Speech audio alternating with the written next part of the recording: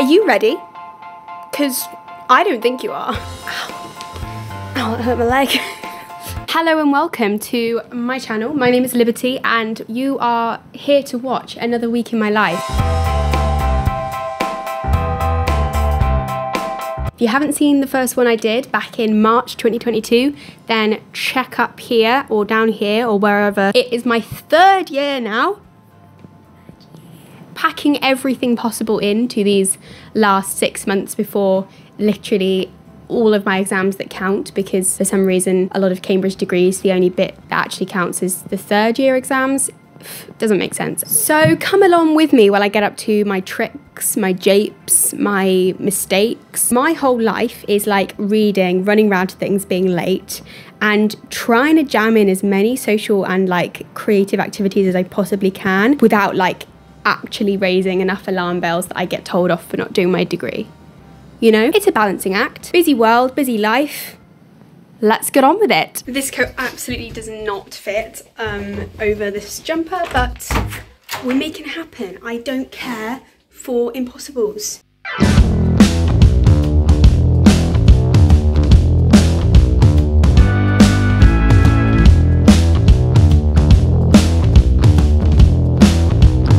So yesterday didn't go quite as planned. As you can see, I originally went to Waterstones, and to my shock and horror, it closes at 5, which I didn't know, didn't tell me that on the website. So then I was like, right, I have to go somewhere else then. After talking to my mum on the phone for a bit, I decided to go to King's Library because it's close and it was open. But unfortunately, it really was not exactly the time for me to be trying to do work, especially work that I didn't really want to do, because I fell asleep.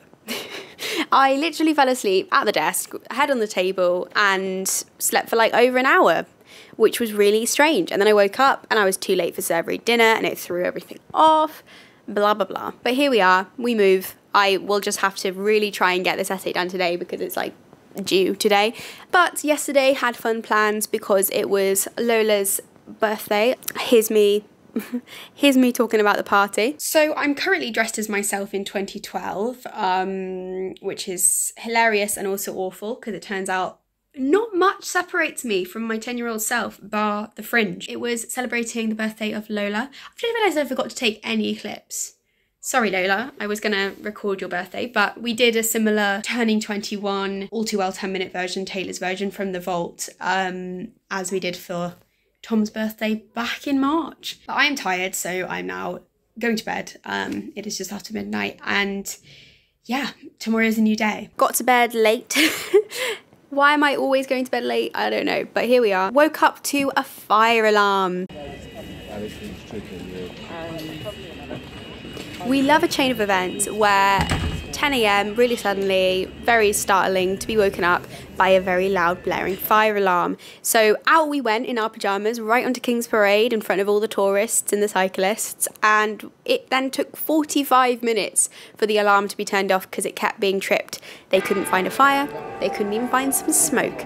But somewhere in this little complex of buildings, something was going wrong, which is fun and dandy. But it got me up. It got me out of bed, which is helpful because I really do need to do the essay today. So after some brunch/lunch in the King's Hall with a friend, I am now ready to set off on another quest.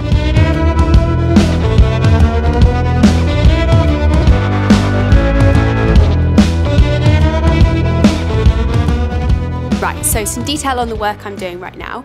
I'm doing a SAN 5 essay. So this is for anthropology, and I'm doing this paper called SAN 5, which is all about ethics. I really thought it was going to be more methodological and kind of grounded than it is. It's very theoretical, which is not my cup of tea.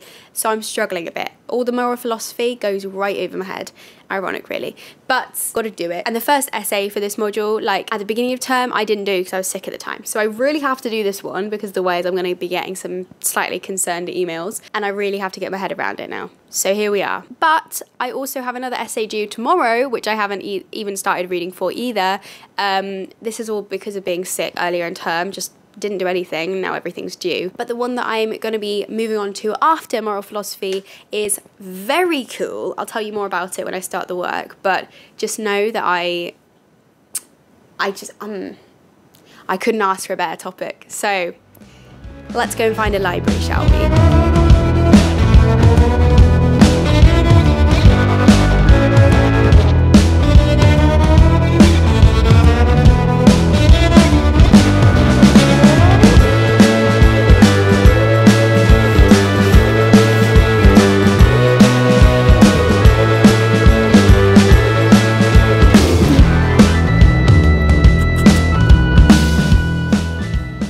What are you chasing?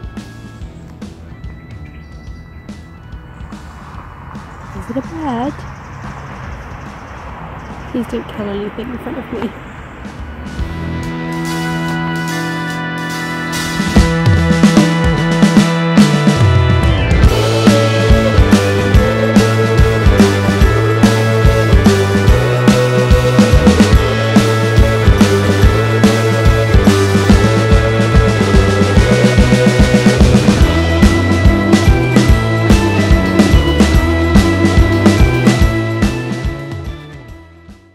So it's now Monday morning and I'm supposed to be in a lecture. It's 10:36. Why am I not in the lecture, you ask? The answer is because I procrastinated getting out of bed again. It happens, it happens. You know, the reason I'm filming this is partly for your enjoyment and partly because I was hoping it would force me to actually go to my lectures through peer pressure. But that didn't happen. So here we are, and instead I'm going to be doing some work. I'm just gonna head over to the library. First of all, I'm gonna have my toast, because quite honestly, I need some breakfast. Then I'm gonna go over to Sidgwick site, which is where all the sort of humanities stuff generally is, including most of the lectures. And it has a bunch of libraries, and including my favourite one. So I'll be heading that way to do some work, have some lunch when it's time, and then there's some more exciting stuff happening this afternoon, and obviously I'll show you all of it.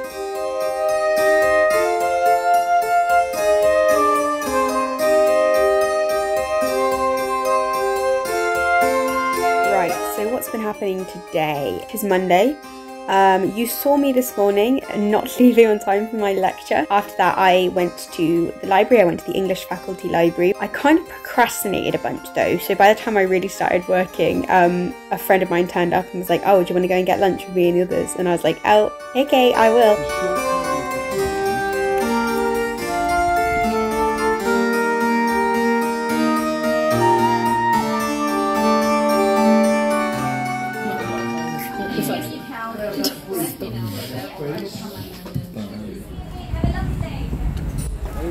But that was really nice. And then went to a rally, on Downing site, which was about fossil-free research, because unfortunately the University of Cambridge still accepts a lot of money towards research from terrible, terrible companies like BP, Shell, Schlumberger. Members of lobbying organisations like the American Petroleum Institute, that allows them to engage and they can change. So being vaguely part of a bunch of different sort of environmental groups, I was like, right, go to that, hold a sign, listen to some speeches, nice times. That the University of Cambridge needs to remember that the word collaboration has two senses.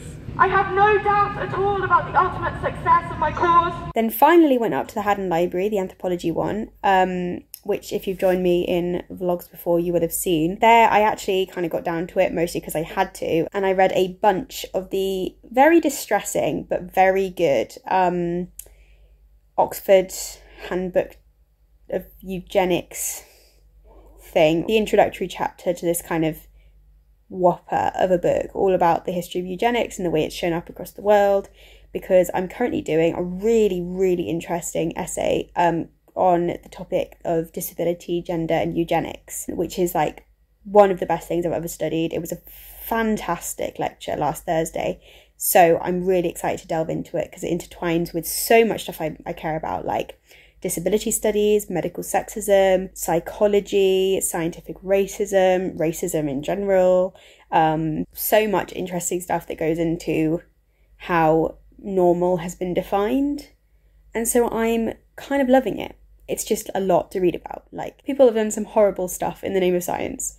So it's it's a lot. I know it's going to be an absolute hell of a supervision. It's going to be really interesting to talk about it because the lecturer is just fabulous and they're doing the supervisions as well. And I know that I can't even try to read enough in time to write an essay, so I'm just going to be trying my best, slapping something out, and then when I've got time later in the year, like for revision purposes, I will definitely be doing this topic and I will, you know, delve as deep as I can into something that's just really personal to me.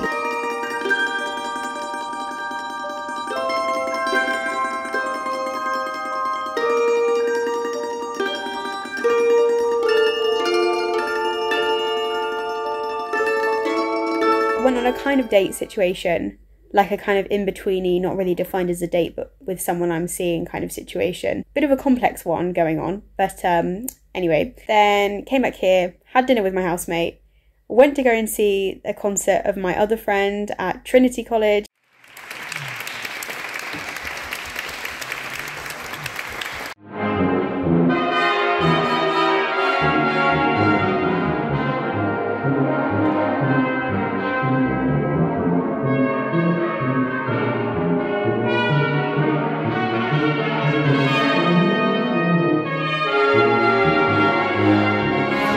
Well done. I am. Nice. Then we came back here to go to King's Bar. I don't know how I find out what year it was. And now I'm finally in my bed, and that's really where I belong. So now I'm going to listen to some music and probably fall asleep, because I also fell asleep in Trinity Chapel, which is not allowed.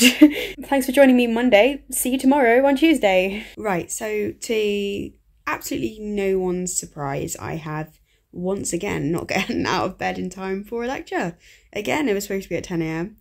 And here we are. So I'm just gonna have my breakfast, get showered and leave. I don't know.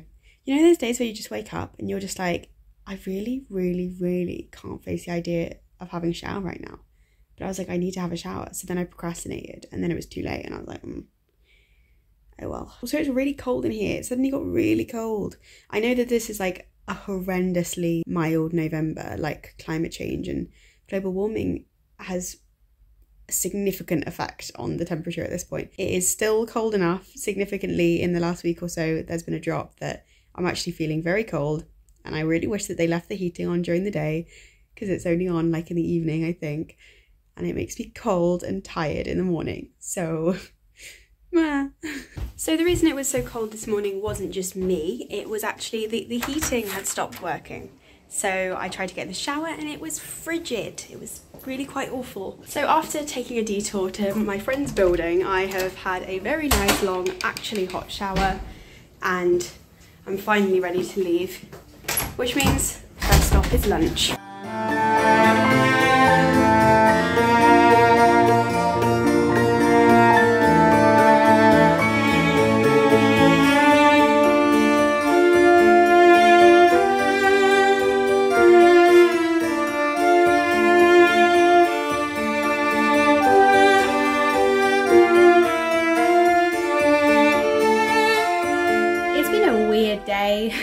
It has been a weird day, but it's only Tuesday. Yeah, it's Tuesday evening, 15th of November, and times are changing. I've done some work today, but as I say, things kind of went awry, so not as much work as I would have liked to, and I just realised that an essay wasn't going to happen on the disability and eugenics essay front. So I emailed and was like, look, I can do notes and bring some thoughts and things for discussion, but I am not capable of a fully formed essay right now.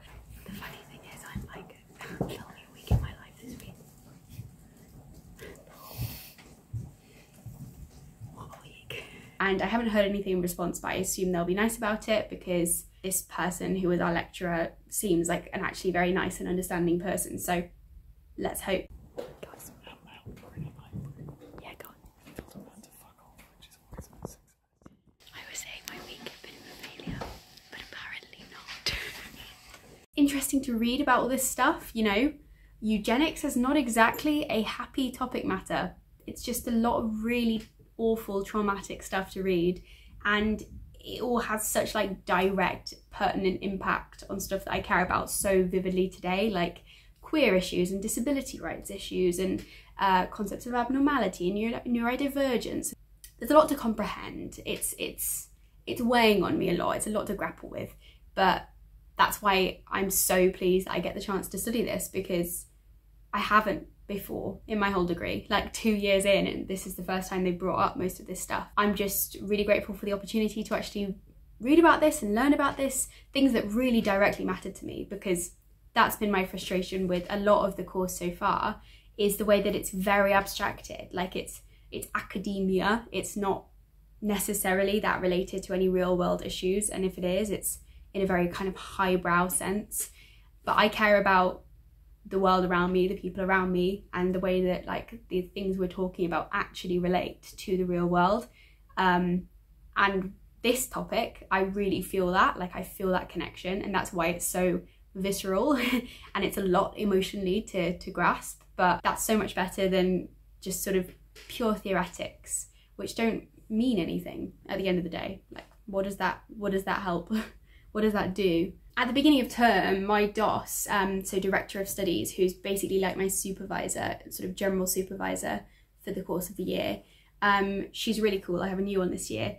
And she kind of said to me, like, I was saying, oh yeah, I realised that it takes a lot of energy for me to just like do everyday stuff. And if I only have a certain limited amount of energy left for other things, then I'm going to spend that energy and time on stuff that makes me happy. And a lot of the time that isn't my degree. And I said, and because of that, I've completely come to like the firm conclusion that I'm so fine getting like a 2-1. That's incredible behaviour. I'm not really even kind of gunning for a first. And I said that to her, and she kind of like, you know, asked about what specific marks I'd got in previous years and stuff. And she said, well, quite honestly, I think you can get a first. The issue being that you have to let yourself find joy in the stuff you're studying. You've got to let yourself enjoy academics again. And it was kind of quite shocking to hear that, like, I guess just the kind of the comeuppance that I sort of closed myself off to the whole situation, because, you know, it does take a lot of work and a lot of mental space, and,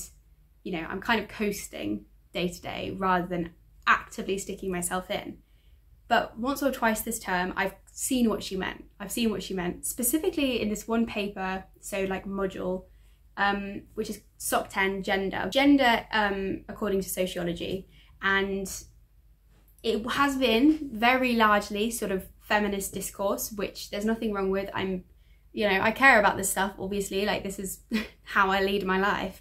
But the problem is, because it's stuff I already know, you know, there's only so much that second wave feminism can like offer me thoughtfully when I've been brought up on the stuff, and much more besides. So I was worried that it was going to be kind of cut and dry like that.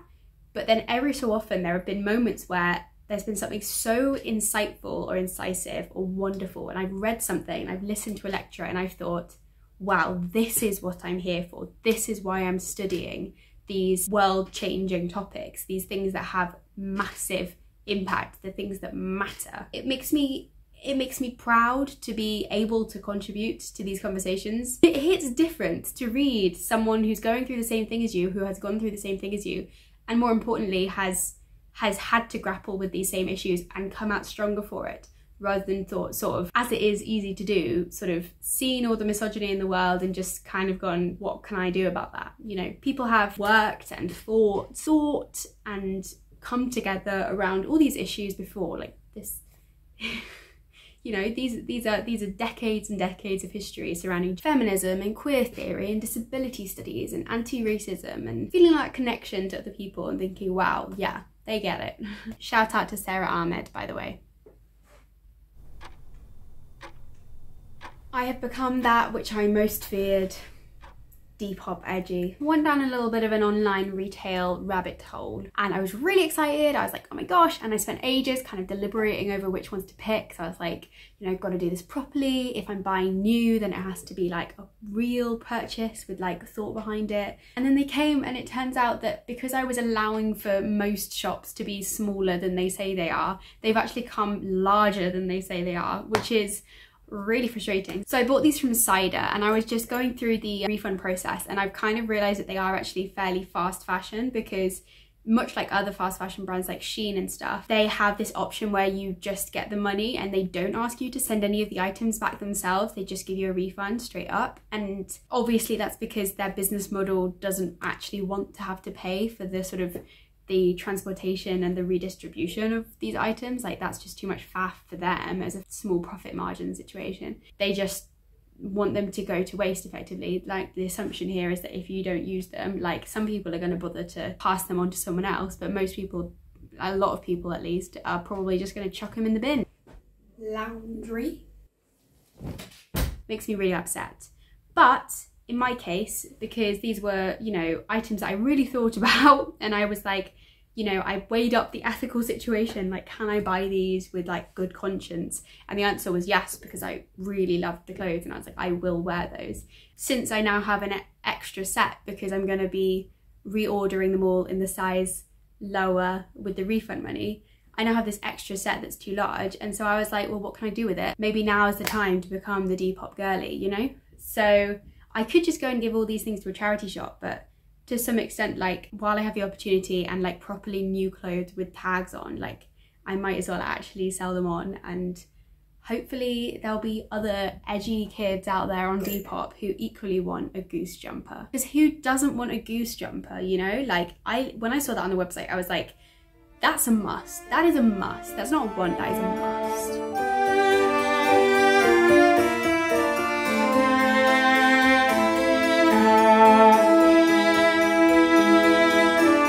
Once again, I am so late.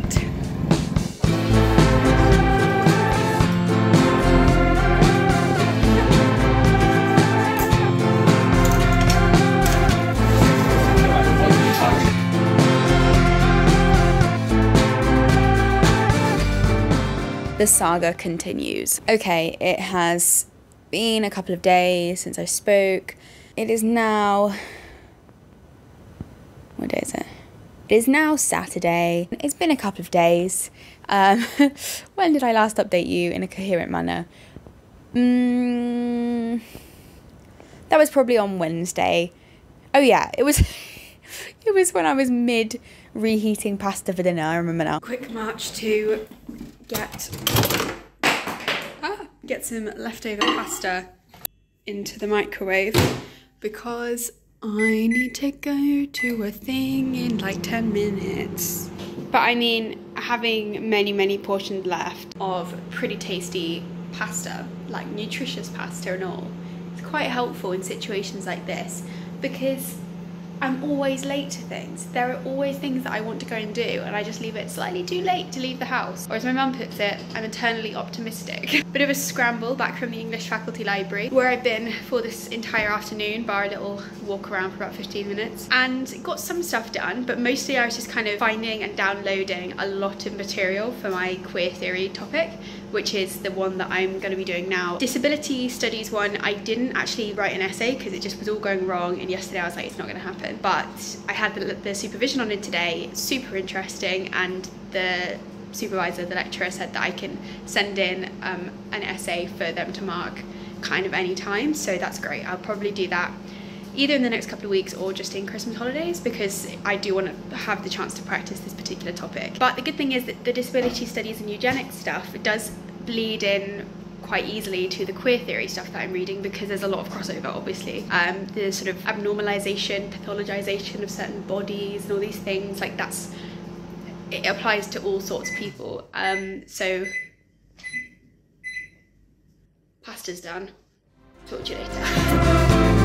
Okay, so then I went to the theatre. I went to go and see a play called Blue Stockings, which is about the founding cohort of Girton College, which was an all-women's college. All about basically like the politics of the situation where women were allowed to enter Cambridge but weren't allowed to graduate, so weren't allowed to actually get degrees from it. Thank you.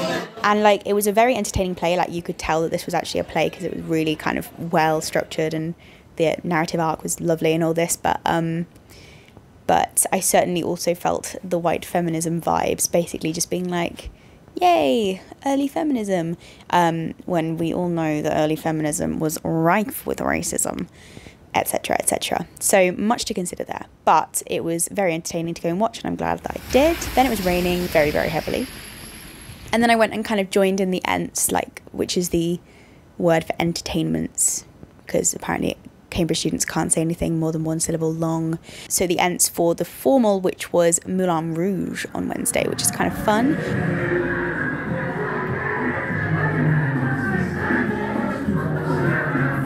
So everyone was wearing like fancy pants, lingerie, and like, you know, top hats or whatever. And the ENTs afterwards, I came and joined when basically it was just people dancing badly on the dance floor, which is always fun.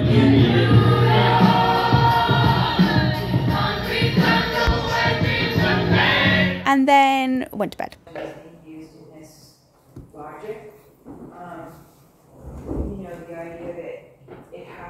Thursday. What happened on Thursday? Okay, firstly, I had my queer theory lecture. Now, you might think I would be ecstatic about this, but it was actually disappointing as hell. It was really just like a bit of a frustrating situation because like I don't really see how something that I care about so much can be done so badly. They basically equated like queer theory with same-sex marriage or like reproductive technology. And I think that they laid this out really clearly, very characteristically. Like there was nothing else about queerness raised, and I was just like, you can't just like go off on one about kinship, like queer kinship, or just kinship in general, and be like, this is queer theory, because that's not how it works. You have to qualify it at the very least by saying, today we're going to talk about kinship. Like, that was just frustrating. I just, you know, basically it's a nail in the coffin of how most of my course has just felt so like out of touch with my actual life and my lived experience in the real world today. And this is so deeply the case for queer stuff in general. So there we go. I don't have the lecturer for the supervision, which is good. So I'm really hoping that it's like a PhD student or something who's like, you know, down with the kids. Afterwards, went and had like a quick coffee with one of the people in the lecture. We basically kind of commiserated generally over the whole situation. And then went and worked in the King's Bar for a bit, which is like a study space during the day.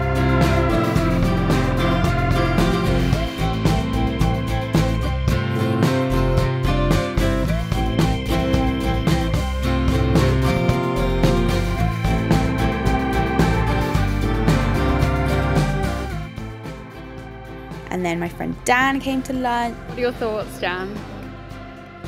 I'm so confused. Why? What's confusing about this stately room in which we're eating our very bad normal servery lunch? Homerton Hall just has school canteen in the gym, and this is a church. I like to think that we like actually live in a National Trust house. You do. And then we went to the Whale Cafe, which is pretty funky actually. It's got a massive whale skeleton hanging from the ceiling, a la Blue Whale in the Natural History Museum, because it is actually a natural history museum. It's the Museum of Zoology, which if you've seen my last week in the life, there is footage of me and my brother going to visit that. But yeah, we just went to the Whale Cafe, which is like a pretty good hangout spot for studying because they really don't mind you staying there for ages. But I didn't end up doing any work. We just kind of were like chatting the whole time. The haze of tiredness had set in by this point, but I don't think I realised that. So much to think about. And then I went and sat in on a lecture all about the sociology of health and illness. I thought I'd give it a stab because you're allowed to do that. Basically, the whole thing is called auditing. You're allowed to audit any lecture going on, like anything like that at all across the university if you wanted, like completely just whenever and wherever you want. The only issue is whether you'll understand it or enjoy it. But I was like, I really do want to go and see these lectures. They sounded really cool. I didn't love it top enough to actually pick it, but I was like, this sounds really cool. I was a bit hesitant about the whole situation as someone who is disabled. I was like, is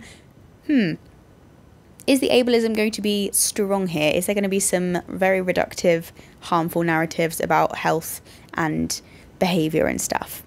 And unfortunately, yes. It was a bit of a situation because the lecture title was Social Determinants of Behaviour. It was a lot. I spent the whole thing basically arguing with the lecturer. Don't really feel too bad about it. Problematic and dodge from start to finish. And then went and kind of huddled with a few people in the anthropology common room. I don't have any footage of that either, sorry about that, but that was just basically us in pure delirium by the end of this ridiculous sociology lecture. Just week 7 starting, even though week 6 had been like 3 weeks in one, and it was just a whole situation because, you know, Cambridge week started on Thursday. And then the chaos only intensified. You can see that here while I explain my evening plans. Right, there are many layers of evening plans that I have to deal with.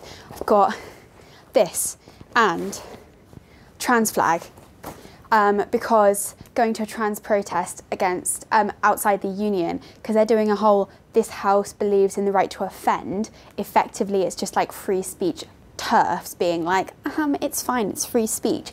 And then there's like the trans protest outside, which is this community believes in the right to resist. So that's a protest happening. However, before I realised that was happening this evening, I agreed and paid for a seat at a formal at Peterhouse College. So I'm also packing my formal gown, which is with the Blackbird Society, the Poetry Society. So I do want to go, but it's at the same time and I feel really bad about it. So what I'm going to do is I'm going to try and go to the Blackbird formal, see how long it takes. Hopefully there's still a protest happening, almost inevitably there will be, so I can then like dash back to the centre of town and across to the Union.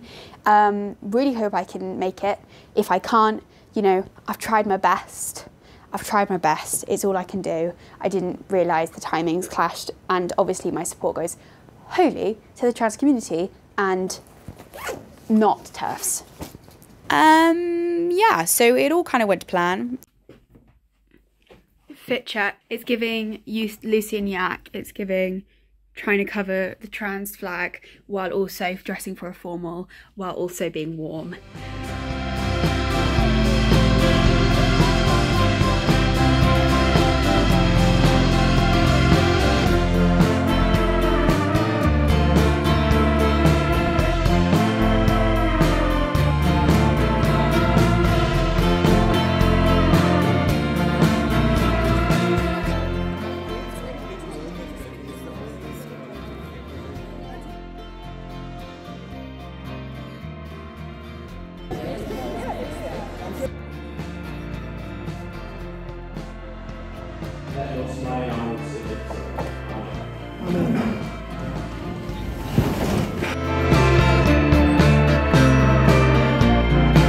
Did go to the formal, did go to the protest, which unfortunately it was completely not going our way, it turns out, because even though one of the TERFs in the actual union was really genuinely fazed by us outside, like kind of yelling. Power!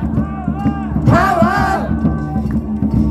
Power to the people! Apparently didn't do much for the vote itself, so very, very, very, very strongly in favour, people voted that people do have the right to offend, which essentially was, in this case, voting for TERF ideology. We love when these things accidentally happen. Afterwards, I walked a friend back to their house, which is like ages away, and then I had a cup of tea because I was freezing my arse off. Then I walked back down to college, and then it was really late, and I was like,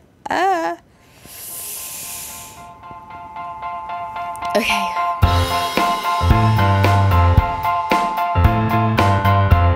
What happened on Friday?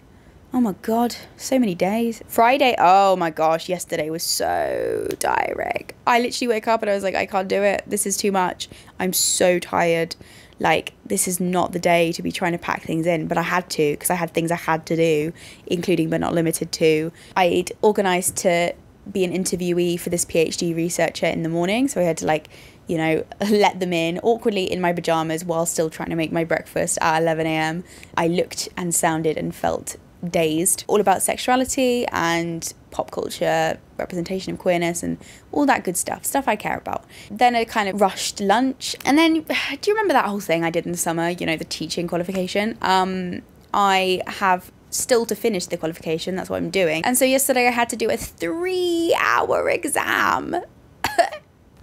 A 3-hour exam, language awareness, which is like grammar, phonology, like parts of speech, all this kind of stuff. And it was just horrendous. I realised I really should have revised. But we're aiming for pass, folks. It was not a good time. It was not a good time. But it's done now. It's done now. Then went to a lecture which was all about how sentencing works, criminal justice system in England and Wales, which is where all of this is based, because, you know, they can give you a vaguely sort of global approach, but really everything they're talking about is about the penal system, specifically like this one, because it's actually a law course, so it's kind of catering for law students who are going to go on to train as lawyers, blah, blah, blah. You see how it is. There's a lot of really interesting cross-cultural stuff to reference and such. Anyway, it was okay.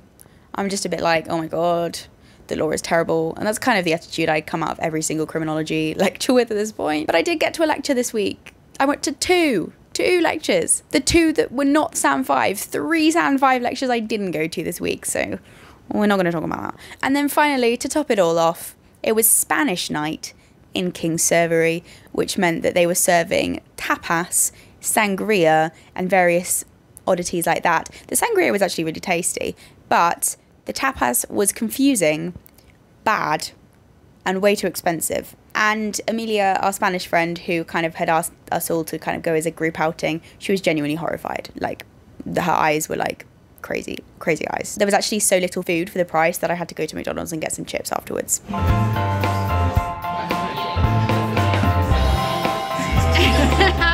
and I did decide that she would Partial to the red wine. Smile and wave if you're willing to be in this thing. Alex, sorry, you're already in it. Then a quick trip to the pub, then a bit of a date situation, and now it's today. So here we are, come full circle. It's now Sunday, it's about 2 p.m, bit after 2 p.m. I've just had lunch with my friend. I cooked her lunch with some leftover pasta I had. It was nice, it was really lovely to chat with them, but I very much need to go and do some work now. Well, this hasn't been the most coherent of weeks. I apologise for the fact that I barely filmed anything on Friday and filmed 1 clip only yesterday, although to be fair, that's because I spent the entirety of Saturday, and I mean the entirety, in my bed, in my pyjamas, mostly in the dark. The only other things I did were a yoga sesh, a shower, and as I can show you now, looking after my friend's dog. It was a chill day. It was very much a needed day because I was exhausted. It's been a lot of effort, a lot of walking to and fro, and a lot of being tired. I've got some things done, and I hope that I've shown you some elements of life here at Cambridge, even if it's perhaps not what you were expecting. This is a very different energy of a week in the life than the one I filmed in March, so bear with me. I hope I've shown you some sights and sounds. Like, this might not be as informative as some of my other videos, in the sense that I really have just been filming random random tidbits of my days. Sorry about that, but hopefully you've seen a little bit of what I've been up to, and let me know what you think down in the comments.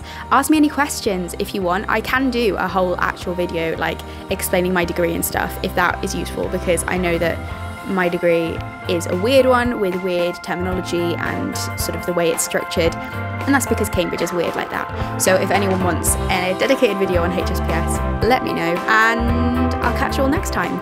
Thanks so much for being here. Love you very much. Have a wonderful rest of your day. Goodbye.